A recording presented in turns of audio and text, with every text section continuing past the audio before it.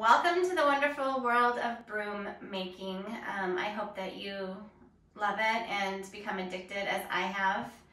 I have made so many brooms and I love to have extra on hand because they make great hostess gifts.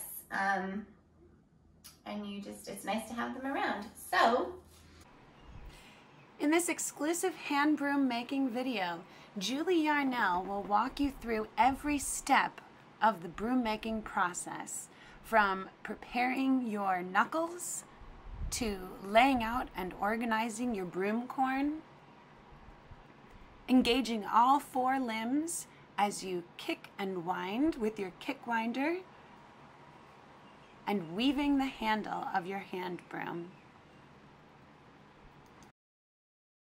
and once you make a hand broom like we're making today, you'll begin to understand the construction of other brooms. So you can start to make bigger ones. Get started on your hand broom making journey today.